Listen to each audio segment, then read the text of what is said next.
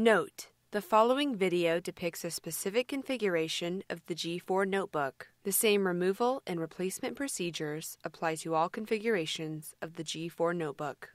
Before you begin, remove the battery, hard disk drive, optical drive, keyboard,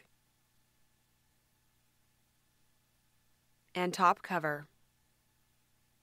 Removal. On the bottom of the top cover, remove the 3mm P1 Phillips head screw that secures the power button board to the top cover.